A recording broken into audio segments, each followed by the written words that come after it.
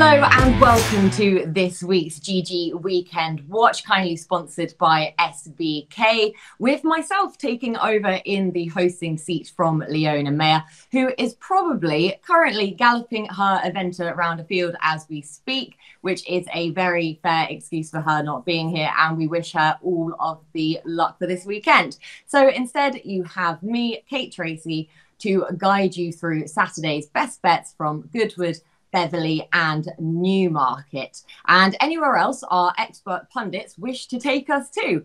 And you'll be delighted to hear that those expert pundits are GG Weekend Watch regulars Daryl Carter and Andrew Mount, who have been in flying form these past few weeks, certainly more so than myself at York, at least anyway. We had 4 winners on the show last week, including a hat-trick of wins for Daryl. So very well done to you both, and hopefully we can continue that into this weekend as well.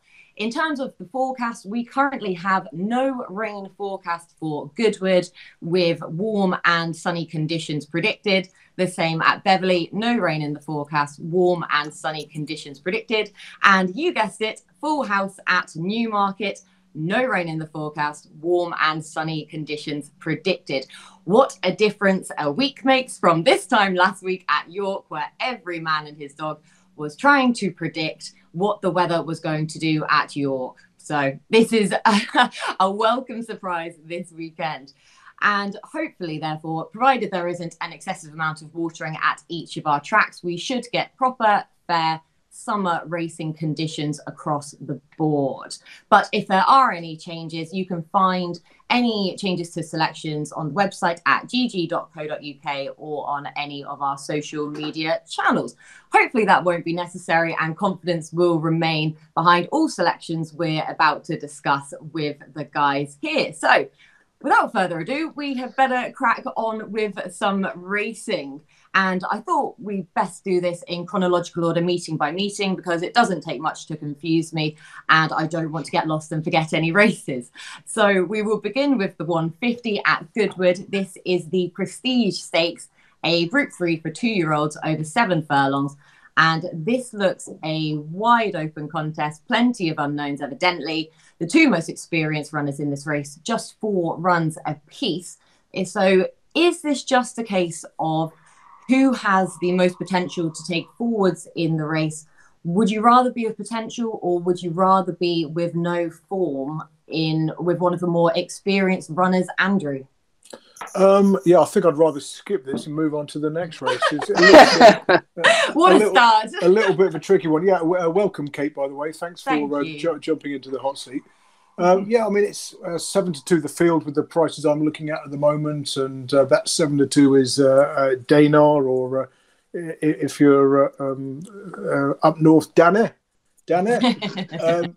But yeah, probably given too much to do by James Doyle at Deauville last time, if you want to be hypercritical after that impressive debut success, and just one of several with a good chance.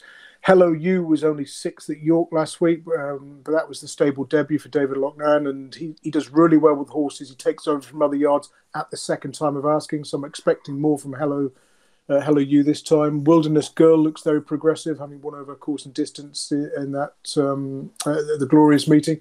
But the one I'm just going to take a stab at in a big prize, Prosperous Voyage, who had a really tough trip at Chester last time out, drawn wide, coming from off the pace. We know how difficult that is. And at the prices, I think she's around about 14-1. So I'll just go very tentative each way on Prosperous Voyage, but it wasn't a race that I wanted to get too involved in. Hopefully Daryl's got something more concrete than I have. Is that true, Daryl? Do you feel you have more of a confident stab at a race with so many unknowns? Well, I did during the week. I backed Daneh at 5-2, thinking that was a great bit of value, and she's now 7-2. So that didn't quite work out for me. I thought Daneh was probably the one to be on, actually. I was quite impressed with her run at Kempton. The final 3 furlong time figure was pretty useful, considering she finished out the last half a furlong under hand and heels. Over at Deauville last time, it all just went wrong. She blew the start. She was far too keen on the inside of the track, on the inside rail, on the worst of the ground. She was waiting and waiting for room off a slow, very, very slow dictated pace. And by the time the gaps came, the race was over. I thought she and the second horse, Zelly, for Andre Fabre, the two to take out of the race. Zeddy was a thrice winner before that race, and she looks a nice prospect. I think Daneh's got a pretty nice turn of foot, a little bit more to come. I think the return to a sounder surface, or the first time on a sounder surface, we'll definitely see her improve. And I thought she was the right market leader. I'm slightly concerned she's drifted out to 7-2. But I thought she was one to be on. Hello You's interesting. She tanked through the Lowther at York last time. I'd be surprised if she could cope with the turn of foot of Daneh. And I'm not entirely convinced of this step up into 7 furlongs, given the way she keeps flattening out over the 6. I'm not entirely sure that's the right move by David Loughnane, but she's an interesting runner. Clitheroe for David Simcock? This is a horse we should mention because this horse got stacks of potential. It was a really eye-catching run on debut at Newbury behind Dubai Jewel, and she was getting £6 that day. But she was pretty green. She travelled through the race really strongly, but it just took a minute for the penny to drop. Now, whether or not coming to Goodwood on her second start, she's going to have enough experience for an undulating track like this, I'm not entirely sure. But she's definitely one to keep on side going forward. She's got plenty of potential. But I think Daneh's turn of foot here is going to kill this race at a crucial moment. So, yeah, Daneh. Yeah, I guess the biggest concern with Daneh is if she blows the start again as last time out, which I found a bit of a concern from her debut where she did nothing wrong with the start to her second start, if she falls victim to that again. But totally agree with you. She looks so smart on that debut. I have to give my own opinion in this race. Well, I feel like I haven't got too many better opportunities to have a selection in any of these races. So I'm going to side with Wilderness Girl, who I think has been overlooked slightly here. She's just a typically improving juvenile from the Andrew Balding yard. She showed that on her second start, after finishing and staying on 4th on her debut at Newmarket over 7, then winning at Glorious Goodwood on her next start. Did that in really good style over this course and distance. And again, she kept on well over the 7 in the soft ground last time out. So I think she looks a filly with plenty to come. This track and trip clearly poses her no issues. So in a race full of unknowns, I thought she represented a bit of value in that contest.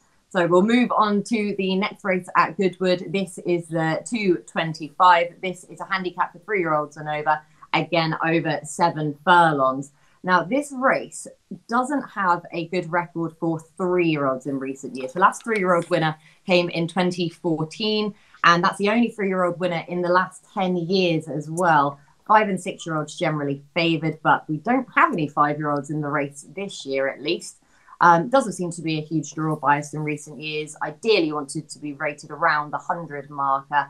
For all, last year's winner was rated 89. So the 3-year-old trend will be against our current market leader in Aratus, because, as I say, he is a 3-year-old, but he is certainly running off of the right mark. But who do you think, or do you think he can gain another win and bring up a 4-timer here, Daryl? No. I tipped him at Newbury last time, and he got the job done, but everything went right for him that day. Yeah, clear sailing, but nothing went right for the 2 in behind. I thought the pace of the race was steady early on. I thought he was well positioned, whereas I thought Sunset Bay came from a lot further back. And the third, who we know quite a lot about, is Silver Samurai. Got no run at all that day. Had to switch wide on the track and stayed on really strongly, only beating 2 lengths.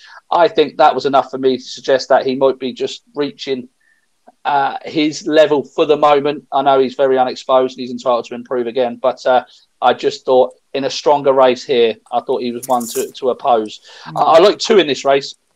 I'll back 2 in this race because of the prices. The favourite's taken up a good chunk of this market. I thought Escobar was the first one that was on my list for David O'Mara. He's running really well at the moment.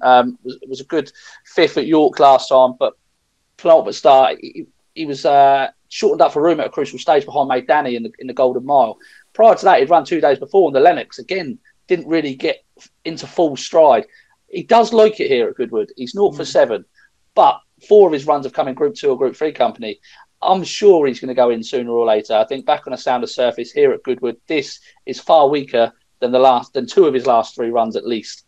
I'd even go as far as to say it's weaker than his Yorkfield last time. So I thought he was very interesting, off a £1 higher mark. He's a group listed level performer, isn't he? You know, and he's got every chance in this race. I think this is a weak race. The only other one I'd be concerned about is Al Rufaa for John and Thalie Gosden. This horse bolted up last year at Newmarket, looked potential group material going forward. Now, he's been off 336 days, but the hood's on and Frankie Dettori's here. That might be signalling that he's fit enough to do himself justice here. Slight question mark you would have is that he's got a Cambridgeshire entry. It could be a prep run for that going forward. And he's drawn out wide in stall 9. But he's got that little bit of unknown about him. He could still yet be anything. He was really impressive at Newmarket twice last year. And I can't rid that performance out of my head, to be honest. He's off a mark of 102. That's not going to be an issue at all. Just whether or not he's fit and ready to go today is the slight question mark. But the prices, I think you can back him anyway and just take a chance. Couple the pair, Escobar and Rufaa, and I think you'll be there or thereabouts. Very good. And I really agree that Escobar, he's just lurking, isn't he? You just know that a win in a contest of this nature is around the corner. It's just when it's going to be. Andrew, your opinions on this race, please. Yeah, I'm going to counter your 3-year-old stats because I don't think they're significant in terms of how many 3-year-old runners have been. I mean, since we had that 16-to-1 shot in 2014, the following year there were 19 runners in this race. Only 2 of them were 3-year-olds. The year after that, there were no 3-year-olds. We had 2017, 5 of the 6 3-year-olds were poorly drawn in double figures when low draws dominated. 2018, 17 runners, only 3 3-year-olds. 2 of them were placed, including 16-to-1 from a bad draw. 2019, we had 1 3-year-old from 12 runners, 33-to-1. Last year, 2 of the 8 were 3-year-olds, and it was COVID, and they obviously hadn't had to, they had jabs. It was a bit early in the season to be running against. They hadn't had the opportunity to run against their own age group before, sort of, taking on the older horses. So I'm very impressed by Aratas. He's lucky not to be unbeaten in his 4 starts, and I think there's plenty more to come from him. He's nicely drawn towards the inner. There's no obvious pace in this race, which makes it tricky for the likes of Escobar, I think, who loves to come late off a strong gallop. You've got maybe Persuasion, maybe Dance Fever, a stablemate of Aratas who could go forward, but none of them, tend to do that anyway. So it's a bit of a horrible race in that respect. That could count against This Is Us, a horse Daryl's napped successfully at a big price in the past. He's 10 from 30 in handicaps. Good profit if you back him blind in these races. So even though he's got 111 or something like that, I think he'll, he could run a good race despite the high mark. But I'll go with the Aratas. 4s into 5-2 when the betting opened. Sadly, I missed the 4s, but I still think he's the likeliest winner, despite no 3-year-old winner since 2014. I like your stat, Kate. Who am I to doubt the stat man here with the 3-year-olds? No, hopefully it will be changing fortunes, at least for the win purposes for the 3-year-olds for Andrew anyway, but not so much because I have a selection in here as well at a slightly bigger price, and it's on the pace angle that Andrew has just talked about as well, and it's Kimifive, who you can get about an each way price round. At the current time of recording, you can get 12-to-1 at. And I thought he represented the value in this race because of that lack of pace. And I really hope that David Bridgewater can also see that and switch tact with this lad. Hopefully he can bounce out from stall 1. If he doesn't, he's probably going to get stuck on the rail and his race will be over. So you'll really know his fate very quickly, I think, with this lad. But he really does come alive at Goodwood. He's back down to his last winning mark of 88 as well. That win coming over this course and distance. He does need a bit of revitalising, which may well come from a switch of yard. His rating isn't ideal for this race. He's about the right age, though, and has that all-important course and distance form to his name. Just please, David Bridgewater, please tell Nicola to bounce him out from stall 1 and just completely do something different. That's what I'm really hoping for here.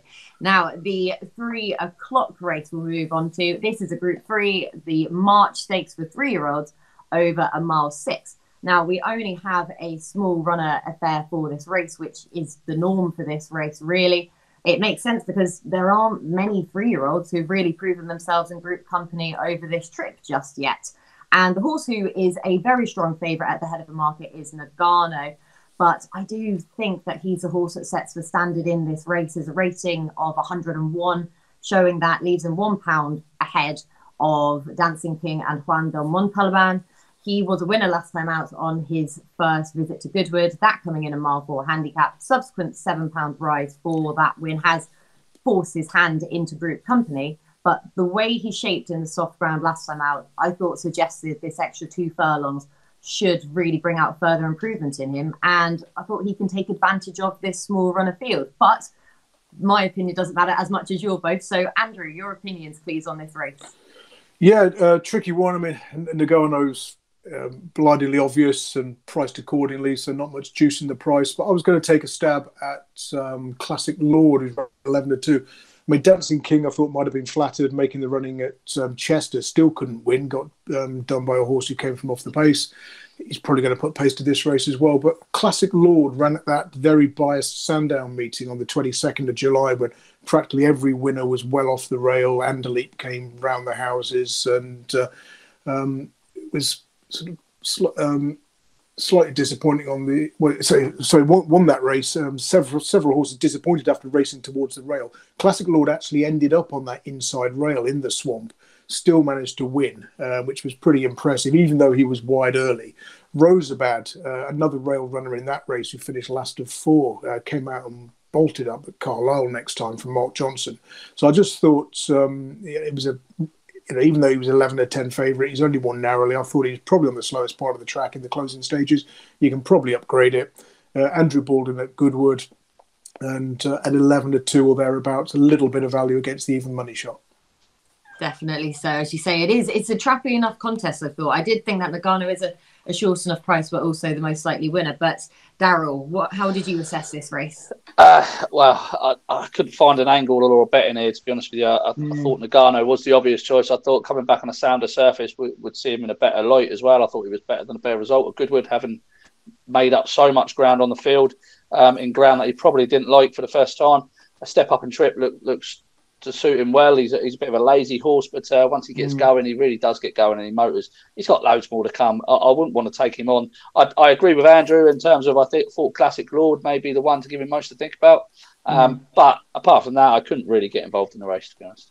Yeah, it is. It's just one of those races, isn't it? It is just sort of, you're trying to find any angle into it, and it is hugely difficult. So instead, we'll move on to hopefully more of a betting heat in the feature race on Saturday. This is the 3:35, the Group 2 Celebration Mile, funnily enough, over a mile for 3-year-olds and over. And I'm really excited about this race because we get to see Benbatl making his reappearance, start on the back of an 11-month absence. In my opinion, this looks a perfect race for him. He's the only Group 1 winner in the race. Those three Group 1 wins, all coming abroad, however, at Caulfield, Australia, Munich and Meydan. But his mark of 118 does show that he is the best horse in this race. He is a 7-year-old now, but I still thought he can put his Group form to good use yet again. He's proven himself on the back of a break before when winning the Group 2 Joel Stakes on the back of an 11-month absence. So, Daryl, do we side with Group 1 winning form for a runner who, or do we side with a runner who may well make it up into a Group 2 / potential Group 1 performer? Well, I don't think there is any potentials in here to be a group. Every horse in this race, near enough, comes in here with some sort of negative to their name. Benbatl at the top of the market, it's 11-4. I think that's a fair price given the fact that he's been off for 9 months. He's got no course experience. He's drawn wide for front running tactics. He's only 2 for 5 in the UK for the last 3 years. He has got a good record fresh though. Saeed bin Surur has got 18% strike rate, I think, with horses off 300 days or more. He's a class act in the field. I think if you're going to take a chance on any in this race, I think 11. You're talking about 11-4 for Benbatl. You're not talking about a 6-4 shot. It could be a QE2 prep. You don't know, but the ground normally turns up soft in October at Ascot, so I can't imagine they're going to leave too much on him. Chindit, I'm not entirely sure about the undulating track. I didn't think when they went to Newmarket for the 1,000 guineas, I didn't think he'd handle the track there, which it didn't look like he did. I don't think he's improved this season from 2 to 3. It's probably easy to say, well, look, he's bumped into Poetic Flare and Palace Beer on his last 3 starts, but don't worry about what's in front of him. If you look at the horses behind him, he's not really beaten a lot. Moved to Sarbet last time.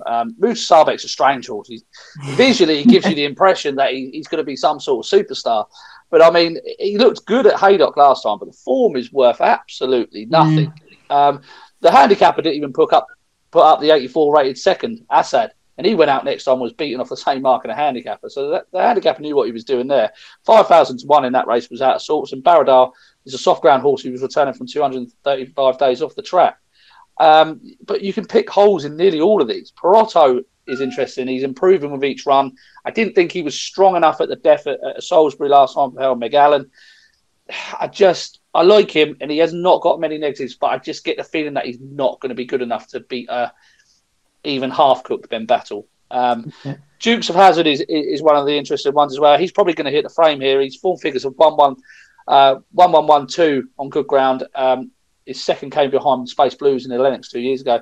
He's got the ground and he's got his track. He is one of the more interesting runners at a double-figure price to hit the frame if you want an each-way bet and you don't really want to take a chance on Benbatl. But this is his third run in 16 days.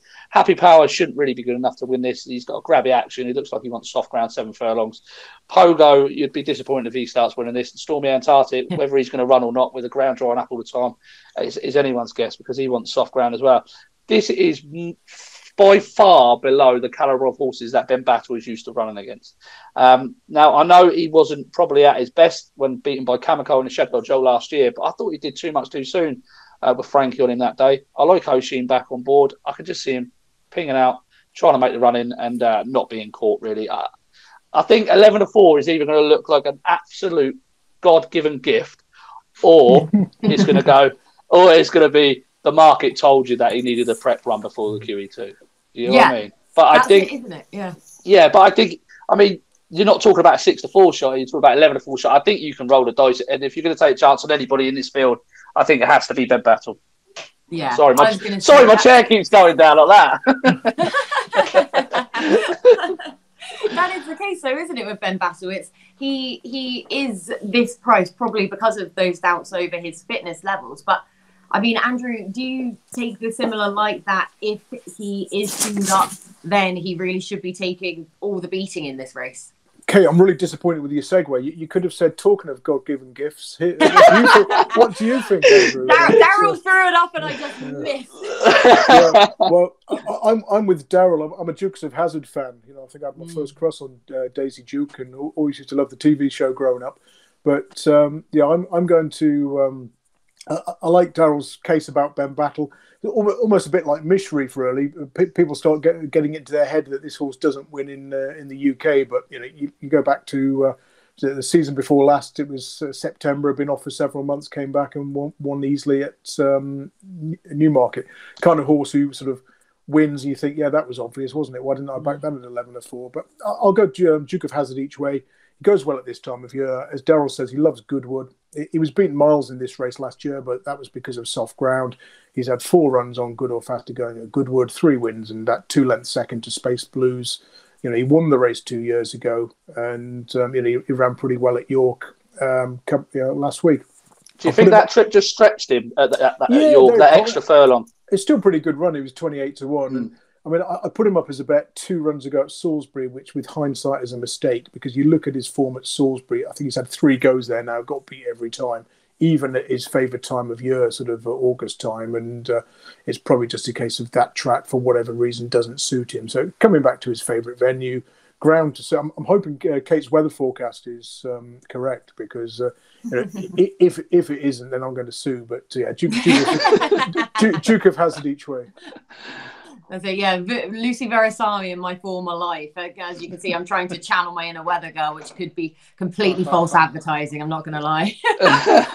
But yeah, so that is the summary of the feature race on Saturday, the Celebration Mile. And that rounds off our Goodwood races that we were scheduled to talk about. But I'm going to open it up to the floor now for any other Goodwood bets that either of you have. So Daryl, I'll start with you. Anything else from Goodwood that we haven't mentioned yet?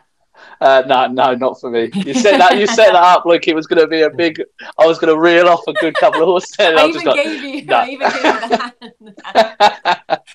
That is absolutely fine. We'll save it for some of the other meetings. Andrew, yourself. Yeah, I'm just going to mention the 410 and Lawn Ranger and perhaps Sweet Reward in the same race as well. Now, they both ran at that Bias Sandown meeting on the 22nd of July behind Anderleep. There was 8 runners. The first 4 all came from off the pace and raced wide. The last 4 to finish all raced on the inner and were up with the pace. Now, Sweet Reward did best of those and then ran second at Glorious Goodwood. Has bombed out since, but back to Goodwood could go well. And Lawn Ranger was 6. Lawn Ranger's then gone to Windsor, 3-runner race outside of the 3, and he's won. I mean, Giuseppe Cassioli was last in that race after racing up with the pace around the inside. He's won next time out. So it's not impossible that Lawn Ranger and Sweet Reward, 7-1 and 8-1, the prices I'm looking at, can finish 1-2 here. So, rather than have you £2 on a lottery ticket, have a pound each way, sorry, a pound reverse forecast on that pair. Very good. And that is in the 410 at Goodwood as well. And two good prices about those two runners as well, in Lawn Ranger and Sweet Reward. So perfect. We will move on to Beverley then. That sums up our action at Goodwood. So we'll move on to Beverley and we'll start with the opening contest. This is the 205, the Silver Cup handicap, a 0-105 handicap for 3-year-olds over a mile 2. Now, in terms of the trends for this race that we've seen in recent years, ideally you want to be lurking around the 90 mark, £5 either side of it.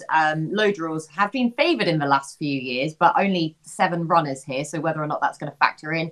Generally, this race has gone to a horse we know a bit about, more of an exposed runner with experience rather than an unexposed type. But it did go to Ilarab last year and just his 4th career start, and obviously kick-started the rest of his brilliant season. Pace held up as well last year. Favourites don't have a fantastic record in this race. So for that reason, I'd probably give a chance to the outsider of the party at the time of recording, at least anyway. And that's horse number 2, Mr. Excellency, rated 87. So in the right ballpark for this contest, low draw in 2, which he should be able to put to good use, I thought, with front running tactics. And if last year's race is anything to go by, hopefully those tactics will hold up. As long as he doesn't go as hard as he did last time out in Goodwood's Class 2 handicap.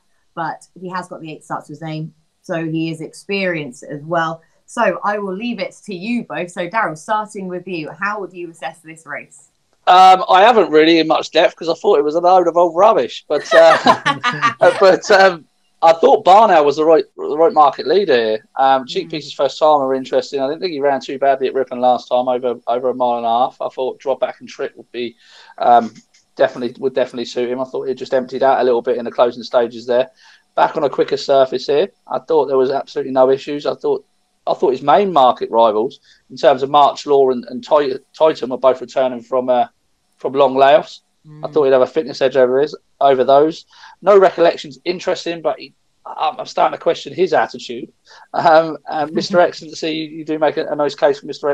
Excellency out on the outside of the field there, but I thought Barnell was due to get his head in front, and the handicap has given him a chance, leaving him on the same mark, despite running really well the last twice.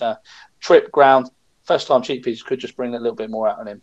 Very, very convincing case made for Barnell there. Andrew, have you got an equally compelling case for one? Yeah, it's tricky at Beverley at the moment because we're used to low-drawn prominent races when the ground's like this. We've had a few meetings this year where they've overwatered on the inner and everything's coming late and wide down the middle of the track. The last 2-day meeting at Beverley was a bit like that. So it's kind of, ideally, you want to let a race or two go and see how the track's riding.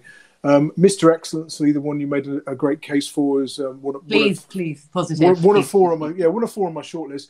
Trouble is, you've got another Mark Johnson runner, March Law, who's been off the track for over 400 days, nibbled at I think 9s into 13-2 with the firm who opened the betting, drawn in stall 1. Mark Johnson says he doesn't tell his jockeys how to ride; he just lets them get on with it. So sometimes you find them taking each other on. Will Ben Curtis take a lead from Mr. Excellency and Connor Beasley, or will it be the other way around? So a bit of guesswork involved with that. Barnell is a qualifier on a Roger Charlton first-time Cheap Pieces system. That's a profitable angle, so I thought he'd go well. Like Daryl says, the rightful favourite. And you've got to respect the money for Farhan. The betting opened at 10s. Within a breath, Farhan was 11-2 for the John Butler yard. What happened to 9-1, 8-1, 7-1 to 6-1, all those prices in between? No, we're just going straight from 10s into 11-2. The stable landed a big gamble at Chelmsford on Thursday with Power On, who I think was 25s at one stage, into 13-2. And he's been running really well. Only beaten a neck last time out, beaten a short head by No Recollection a few runs ago at Salisbury. So I'll side with Barnell on the Cheap Pieces Roger Charlton angle, but it's a bit of a minefield, and I'll be happy just to get through the place pot in this race, I think. Yes, definitely so. I feel a bit ganged up on in this race now. The pair of you have joined forces, which is always an intimidating angle to be siding against in this race, and especially with an outsider. So we'll see how that goes. But as you say, a very tricky race to assess. So hopefully The 3:15 will be a much easier contest to try and assess. The Beverley Bullet Sprint Stakes, a listed contest for 3-year-olds and over 5 furlongs. And I have to confess, I absolutely love this race. And yet again, it features one of my favourite rivalries in racing, the battle between Judicial and Dakota Gold. Who needs the New York Yankees versus the Boston Red Sox? Who needs Arsenal versus Spurs? City versus United? All you need for a sporting rivalry is Judicial versus Dakota Gold. And this pair already vying for favouritism as well. So the battles have already started. Of course, these two have won the last 2 runnings of this race as well. So I do think it will go to one of these lovable pair here. I have absolutely no idea how to split them. They both have very similar draws to when they won their respective races as well. So I will let you both make my mind up for me of who to side with, or if it's another runner in this contest. So Andrew, I will start with you. How do I split them? Yeah, flipping hard to. I almost said something else there, but yeah, I mean, this is a cracking renewal. I mean, we haven't had a 3-year-old winner since 2010, but over the last 15 years, you would have made a profit backing them blind to £12.50. I mean, the draw has been very important in this race with low numbers favoured. In the last 10 years, since the draw was reversed in 2011, stalls 6 or higher, just 2 from 59. And so, you know, be looking at stalls 1 to 5 if you want to narrow the field. And Frontrunners got a really good record as well. In the last 10 years, 5 of the 10 winners were made all the running. It's one of those races, even when you look at it pre-race, I think, well, there's a few who can go forward here. If something else pings out from a low draw. So if we're dealing with that kind of Beverley and they haven't overwatered the rail, then that's certainly an angle. And, you know, Judicial would certainly qualify on that front. I mean, I love Dakota Gold. He tends to peak in the second half of the season. He was drawn out of it in the end at York. That was in the Nunthorpe. And he could be drawn out of it again in here. So stall 10 would put me off. Hurricane Ivor, I think, has been really unlucky this season. You know, since that Dead Heat Sandown win, when he'd actually clearly won and the photo finish equipment was 40. He's then gone to Ascot. He's poorly drawn behind significantly. He's only just got chinned. 6 furlongs on soft ground was too much for him at Goodwood. He's finished in mid-division in the Stewards' Cup. And then last week at York, behind the brilliant Copper Knight, he's done best of those to come from off the pace, finishing 3rd. Typical York sprint, the pace held up. So I think, you know, fast forward in a year's time, Hurricane Ivor will be the most progressive one of these and will have gone on to group success, I think. But in terms of this, I'm tempted to go with Just Another Bottle, a front runner from stall 1, improved for the first time blinkers when winning the Great St Wilfrid, arguably flattered from the high draw that day, but I thought he still won with a ton in hand, and you know, maybe if that rail is favoured, he can see them all off, and he's 14 to 1. But it's a really tricky race, and it's hard to dismiss many of them. It is, and I found it really tricky to know exactly which way the pace was going to go in this, and if Dakota Gold is going to be able to get to the front himself from stall 10. As you say, I think it's going to be very difficult for any horse to get to the front in front of Just Another Bottle there from stall 2. But Daryl, you may have another angle from a pace perspective and a selection perspective in this race. To be honest, I thought there was quite a bit of pace on in this race. I thought Luxus significantly would be prominent. If Marvellous, Dakota Gold. Andrew's absolutely just bombed my selection out of all of his stats. But it was actually James Tate's wise words. I think this is one of the most unluckiest horses of the season, to be honest. You go back to Doncaster last year in the Scarborough Stakes. This horse finished on the bridle behind Tarbouche, who just loves Doncaster, Urban Beat and Dakota Gold. Just got no run whatsoever. She is improving at a rate of knots. I think the Newbury run came too quickly for her next time behind Lazuli. Then she's bumped into Declaring Love, just touched off by a head, but she was, again, not best positioned in that race. Air and listed race on a penultimate start, she should have won, but should have beat Keep Busy. But again, no run, no luck in running. I'm sure she's going to go in sooner or later. And I just thought that this race had plenty of stacks of pace on. I thought that she could be coming tanking there on the bridle, and hopefully she can pick up. But like Andrew said, if this turns into one of those races where they just don't get caught and they just continue to make the run in, she's going to have no chance. But she's a double-figure price. There's more to come from her, and that form from the Scarborough Stakes doesn't leave her too much to find with those at the top of the market. So I thought Wise Words was well worth taking an each-way chance on. I just want to give a mention to our friend Ostilio, who's a 50-1 shot in here. Put him up for the Stewards Cup. He ran no sort of race from the wrong side of the track and soft ground.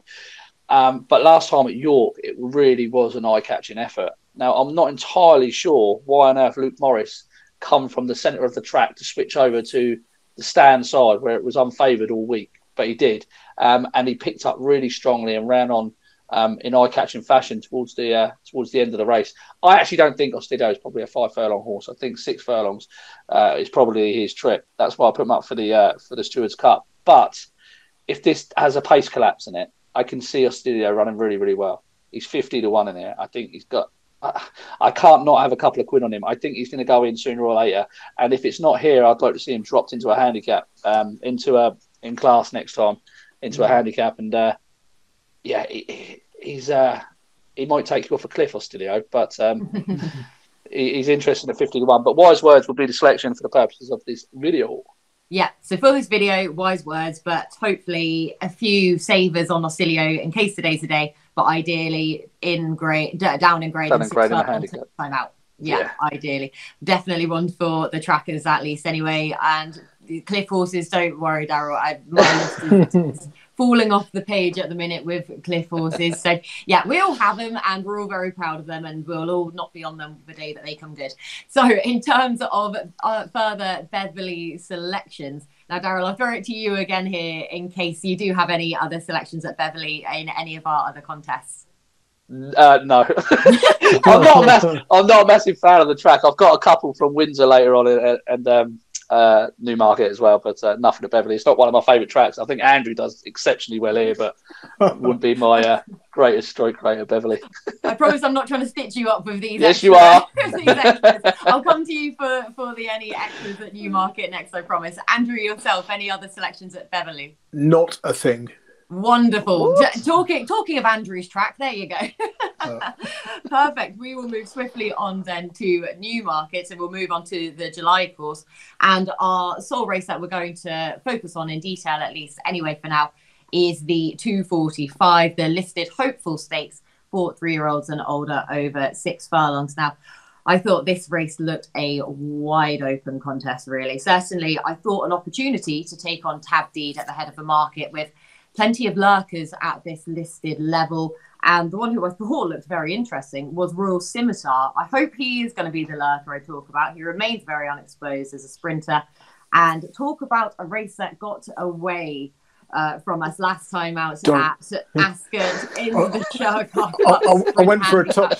Have I touched a nerve in this? Yeah. When he was alone towards the near side, I thought he's not out of this, and I kept throwing a few quid at him in running, and he would have got me a fortune in the end. And needless to say, just run out of it. So, and he still nearly won, despite everything. Despite everything.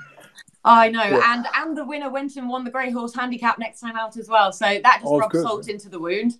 Oh, yeah. So hopefully he has the race to run to suit him here. And I thought he was a good thing for a handicap again next time out. So it is interesting that they're citing him in a listed contest. So hopefully that's a positive sign for him anyway. But that was definitely one that got away, apparently for everyone at least. Anyway, so Andrew, is he going to be your selection or are you looking elsewhere? Yeah, he is. I tipped him in my Racing and Football Outlook column on Monday. He was a horse I put up as a bet each way at 40-1 in that hot July Festival course and distance handicap a few runs back. And he's out on the wrong side of the track, as it turns out. He's finished 4th of 17. He's won the race on his side. The next home on that flank when the dealing's done, of course, won at Goodwood next time, albeit dropped to 5 furlongs. And bizarrely, that was his first 6 furlong run since winning at Newbury on his debut. And it's quite rare for Clive Cox horses to win first time out at Newbury, his local track. He often runs his best ones there, like Cody Bear, but they often get beat and need the experience. And I think at one stage he was something like 1 from 93 with first time out horses at Newbury. So that, Royal Scimitar was then tried over 7 furlongs and a mile, often running well, but, not brilliantly. Dropped back to 6 in that Newmarket handicap, ran at Belter, and then it pulled out because of the soft ground in the Stewards Cup. Thank goodness he was, because he was drawn on the wrong side, as it turned out. And then last time, as you say, raced alone at Ascot, narrowly beaten. Another solid effort, and he is open to improvement as a sprinter. There should be plenty of pace on here. You've got Khaadem in first-time blinkers, and Tabdeed tends to be prominent, and hopefully Extraordinaire, of course, has been running really well here in handicaps. It only has one way of running, so that one will lead them down the middle of the track from stall 1 with the stalls on the far side. Stall 9 might be a little bit away from the pace, but I'm still siding with Royal Scimitar here. Right, that's 2 votes for Royal Scimitar now. Are we going to bring up the hat trick with you, Daryl? Absolutely not. I'm actually hoping. I'm actually hoping Royal Scimitar might be one of the pace angles, because I like Khaadem drawn in stall 10. Might not be the place to be.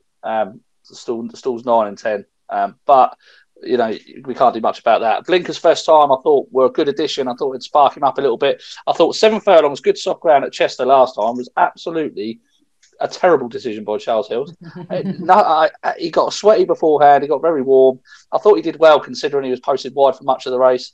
It's just not him. He's a sprinter. Good to firm ground, fast ground. He's a sprinter. He was not too bad at Newcastle. He got no run down the centre of the track. Had to switch out into the centre of the track and stayed on quite nicely. He's only beaten half a length by Tabdeed. I cannot believe Tabdeed is as short as 2-1 for this, and it's 6-1 bar. I think it's ridiculous. Yeah. The time before that at Salisbury, I felt like it's a race that was laid on a plate for him, but I'm not entirely sure if there was something slightly amiss, because he tanked through the race by far the best horse. When he went to pick up, he hung straight away to his right, and I thought there might have been something slightly amiss there with him. But he returns to Newmarket for the first time since finishing 4th in the July Cup. He was only beaten 3 lengths by Oxford, stayed on really strongly. He likes it at this course. He's won here before. And if the blinkers do help him out, concentrate when quickening him up inside the final 2 furlongs, he'll be very hard to beat here. I don't think he's got much to find with Tabdeed. Royal Crusade's out form. Summergan caught the eye a little bit in the Stewards' Cup last time, but is not really running up to the level he was last year. He was second in the race last year, I think, Summergan, wasn't he? Yeah, he was. Yeah, and he did catch the eye on soft ground at Goodwood last time, staying on, when Daneh clear run in that Stewards' Cup. But I do think there's more to come from Khaadem. It's very difficult to get that Goodwood Stewards' Cup win out of the mind when he won off mark 107 very, very easily. He's not gone the right way so far this season, but the blinkers could just spark him back into life. And I don't think he's had the conditions in his favour to improve as such yet. So, yeah, Khaadem for me. I don't think this is a strong race. No, I was going to say, and that's why it surprised me more and more so that Tabdeed is the current price that he is. So, yeah, I think we're all at least in agreement on that part, that he's a favourite to take on, at least in this race. So that's a positive there. Very strong selections against the favourite for this race, which is very interesting. Now, that is our stun for Newmarket, at least anyway. So, as I said, I'll throw it up to the floor for any other selections at Newmarket. Daryl, I promised I'd side with you first. So we'll go to Andrew first for any selections at Newmarket. No, nothing for me. I feel like I put the mockers on whoever I go to first. There's no selections there. So no, Daryl, apologies. Yeah. We will go back to you for another selection. My chair's going again. Yeah, just the one. Just I'm gonna have to get. I don't know if I've got to get a new chair or I've just put on so much weight that it just keeps dropping down. Either way, something's got to change. The 505 Newmarket. I like Cambridgeshire. It's a horse that done me for a good bit of cash last time at Nottingham. Looked out of the race and stayed on really strongly. This horse is almost certainly better than a mark of 70. I like the booking of Andrea Atzini on board for Martin Mead this time, back at Newmarket, where she was such a big eye catcher behind Passion Over, who I think is a decent horse. That race has worked out quite well. A mark of 70 should really not be beyond Cambridgeshire. So second start and handicap, I think another step forward is going to be taken now, stepped up and tripped. So yeah, lovely job. So that is Cambridgeshire, horse number 8 in the 505 at Newmarket. And you know what that sinking feeling is, Daryl, why you keep falling down? It's the weight of carrying this podcast. Yeah, do that, Andrew. I meant, of course.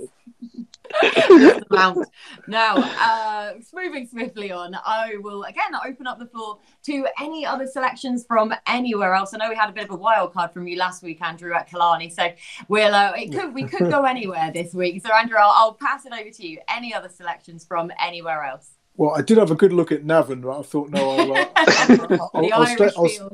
I'll stay domestic this time. I'm going to go with the 6:10 at Redcar, the straight mile qualifier with Ulshaw Bridge. He was a big eye catcher at Carlisle on his penultimate start when it was the Cumberland Plate the Carlisle Bell, and he's done best of those to come from off the pace in a race where the front runners never came back. The winner, the second, the third, the fifth were all on the front end throughout. He's done best of the closes in fourth. He's then run it over course and distance next time. And I've looked at putting him up as a bet. I thought, well, there's no pace in the race, and he's going to be a hostage to fortune again. Probably race freely, get going all too late. What's happened? He's drifted to 14-1. PJ McDonald's has decided he's going to change tactics and make all of them, and he's duly won. So without me having a penny on. So maybe a repeat of that. Ulshaw Bridge, around about 8-1, I think, which seems fair value in a small field in that 6:10 at Redcar. Yep, that is Ulshaw Bridge, number 6 in the 6:10 at Redcar. Very good. Daryl, from yourself, any other selections? Just one, Kate at Windsor in the 6 o'clock. I cannot believe Tiona is a 9-4 favourite for this race. My goodness. What has she beaten? People are still hanging on. They're still hanging on. Madness. Mad if you're backing that at 9-4. Foxtel, 7-1 in the race. Caught the eye at Goodwood last time behind Passion and Glory.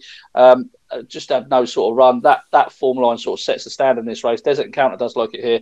But Foxtel is a horse that's promised plenty, but has done a lot wrong. But I think he is about to strike a little bit of form. So, yeah, start with Foxtel at 7-1, I think, at the 6 o'clock at Windsor. Yeah, as you say, about that price at current time of recording, 7-1, really nice price about horse number 4, Foxtel, in the 6 o'clock at Windsor. That just leaves naps to cover now. So, Andrew, I'll pass it back to you. Obviously, it's a tricky weekend in terms of having a very strong selection, I thought. But your nap for the weekend, please. Yeah, you're spot on there. I was looking at Lawn Ranger. I was looking at Royal Scimitar. But I'm going to side with Ulshaw Bridge in the 6:10 at Redcar. Very good. Just covered that race then. And Daryl, yourself, your nap, please. Yeah, I agree with you that it's one of those weekends, probably not got an overly strong fancy. You're probably going to need a slight bit of luck. So I'm going to side with Khaadem in the 2:45 at Newmarket. Very good. And I am going to go into the feature race of the day. It is a very tricky day to assess, but I did think you're getting enough value still about Benbatl in the 3:35, the Celebration Mile, in the hope that he can basically just give his running and he'll be fit enough to do so. So there are your 3 naps for the weekend. Plenty of fancies for you as well. That's us all wrapped up in terms of the racing anyway. If you need any more information, you can find all you need on the website at GG.CO.UK or on the lads' social media channels. Their Twitter handles are at Daryl Carter 7 or at Trend Horses for Andrew, or at GG.CO.UK for GG's Twitter page. There are all of the race cards and stats for you to get your teeth stuck into on the website. Leonna will be back with you next week, but thank you so much for entertaining me, having me host this week's show. It's been an awful lot of fun. I have a whole plethora of horses I need to go off and back now. So hopefully we found you some winners. Thank you so much for watching, and we'll catch up with you again soon.